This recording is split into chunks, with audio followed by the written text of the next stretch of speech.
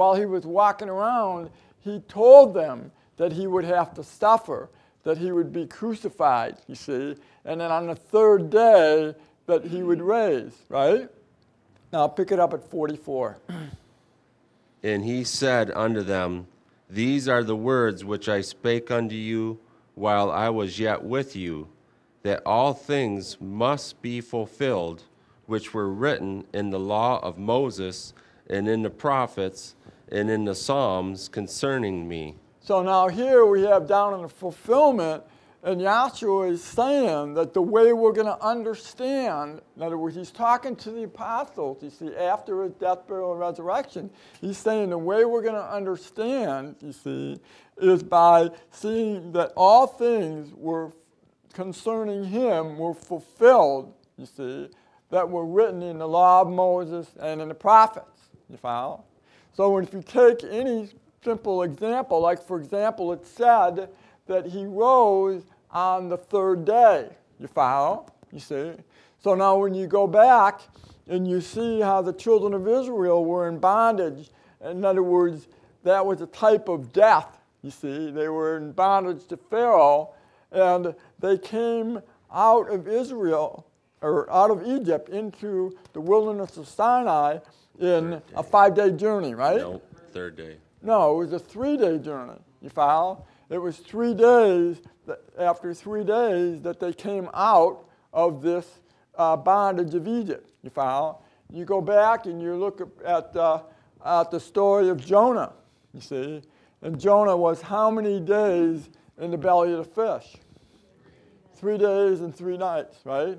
And Yahshua said there shall be no sign except for the sign of Jonah, for he was 3 days and 3 nights in the belly of the fish, you see. And so shall the Son of Man be 3 days and 3 nights in the heart of the earth, you follow? So Yahshua is everything that he's doing concerning helping us to understand Yahweh's purpose, you see, is written in the law of Moses and in the prophets, you follow? And so under this covenant, you see, we're going through a resurrection, you see, in our hearts and our minds, you see. And he's causing us to understand these things, you see. And I don't believe I've ever heard anybody work with the spiritual reality of the resurrection on the third day, but something to think about. But the tabernacle, you see, is a threefold structure, you see, you follow? And the tabernacle shows forth the resurrection in the third compartment, because on the Day of Atonement, the high priest had to offer a sacrifice for himself, you see, and one for the people, you follow, and then also for the cleansing of the sanctuary. So the high priest made 3 trips into this most holy place on the Day of Atonement. And it was on the third trip that Yahweh appeared to them, as it says in Leviticus 16:2, or it says that I will appear in the cloud between the archangels, right? So it was on the third trip into the most holy of holies, you see, that resurrection occurred, you follow? And now we know that the most holy place in the tabernacle corresponds with the head, or the most holy place in the body, because you are made in the image and likeness of Elohim by the pattern, you see. So the resurrection is occurring here, you follow, in your heart and your mind. And on the day of Pentecost, or when Yahshua died on the cross, you see, there was a great earthquake, and the veil that was in this temple, you follow, this is the tabernacle, it was threefold, and the temple was the same. So the veil between the most holy place and the holy place, you see, was rent in twain, you see, showing forth that these 2 compartments would be made one, you follow? Now here in your body, you have the mind and the heart, you see.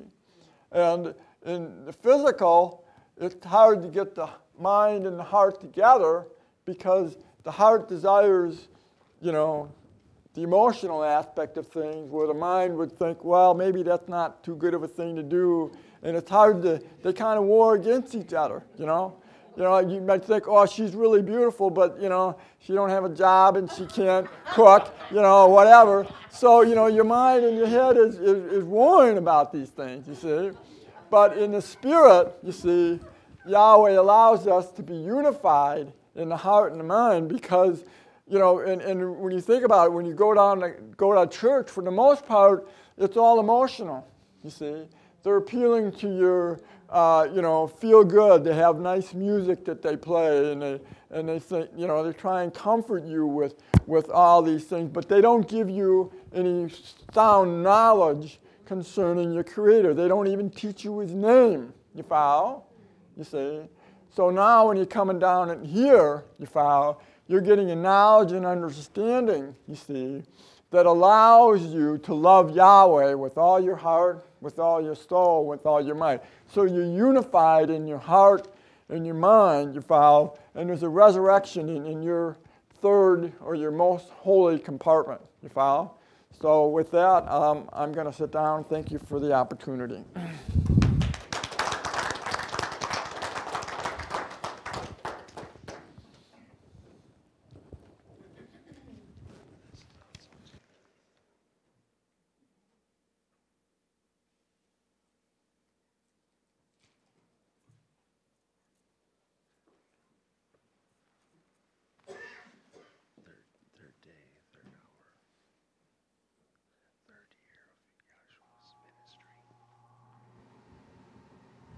And thank you, Dr. Weber, from our Syracuse class. And at this time, we'd like to call on Dr.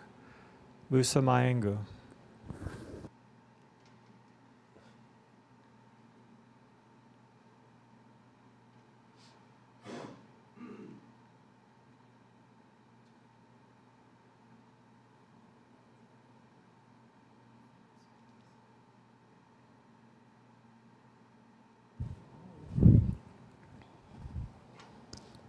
Good morning.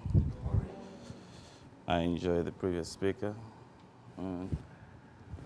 Glad to be here and praise Yahweh for giving us this opportunity to be here, learn something about Him every day, and get to share with our brethren. I like the part that you mentioned about emotional, the heart and the mind. And it's true, once you come here, sometimes once you get to know Yahweh, it's not a feel-good thing sometimes, you know, because you're getting, it's kind of a whooping. Yeah. You know, it's not about you. You know, Yahweh presents to you who He is, who He really is, and how things are manifested.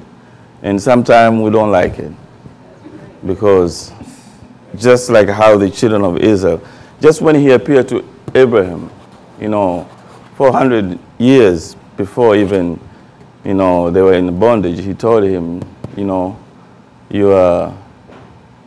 blessed him, but He told him before that, you're gonna have, you know, you're gonna go down and you're gonna be in bondage, you know, but then He'll come and take them out of the, you know, the bondage. This is the same thing. The manifestation happens to us when we get in touch with Yahweh. You know, there's certain things, just like one day, Genesis, I think you mentioned about, you go to sleep, you cover your blankets, there's a death, the burial, and the resurrection. You know, those are things that, as a human, sometimes we tend to not like it, because we always like the good things, you know. Good things have to come, you know. But you know, there's a struggle, you know. And if you like, when you come into school, you realize that Yahweh is the archetype, original pattern of the universe. And you even look on the first day of the creation, there was chaos. And through that, you know, there was a death. burial, resurrection, all the way to ascension, and the glorified, Yahshua, who he came down and fulfilled it according to what Weber was speaking, that there's a law and then there's a prophet. And the eye thing is very interesting, because if you look even in anatomy and physiology of the eyes, your perceptions, when you see things, but then the interpretations and putting together things is back there. But if, the interpretation of that things, whatever you're seeing, is not being like said, okay, it's like here and it's like here. No, it's in the unit. Like this eye come cross this way, this one cross this way, but the image is being interpreted, being transferred. I don't know how to use that, but in a one single unit, that's when you get to see that, oh, that's what I'm seeing. So you have that two witness, but they all confirm back with that one unit, which is Yahweh being Elohim and being Yahshua. Elohim is a creation. He created this, all the creation that you see sitting around ourselves. And then himself, again, he came down and fulfilled it. And then when you're talking about the eye, it's not that it's a separate things. No, it's a continuation of things. It's a unit of things that make sense of what you're seeing. You see what I mean? Like you see something. It's not that it's been cut off and separated and has to be transferred somewhere. No, you're seeing it's been transferred there, and boom, you see, you understand what you are. Think about even the nervous system. Even people who are blind, there's feeling something. It's been taken to their brain, and boom, it's back, and they know there's a depth somewhere here. There's, the ears, what we always say, the ears are good for your balance, because when you hear something, some people always think about the ear as just hearing, not knowing that if your ears are messed up, your balance also is messed up. Working in the unit, confirming that Yahweh is, give that John 4:24. Because those are things that you say when you go to church. And I'm one of those people who, I talk to a lot of people who are like church people.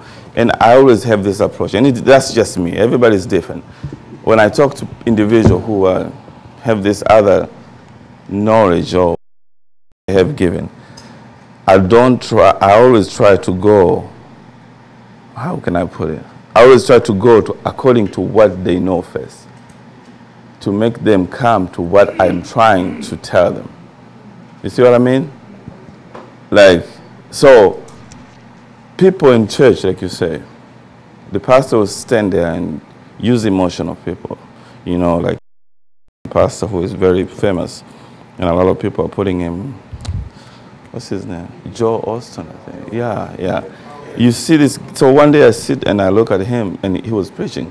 He really is that charismatic speaker, and he used this emotional people. And it's so easy for people to say, he know what I'm feeling. So he, it's like, so he become a very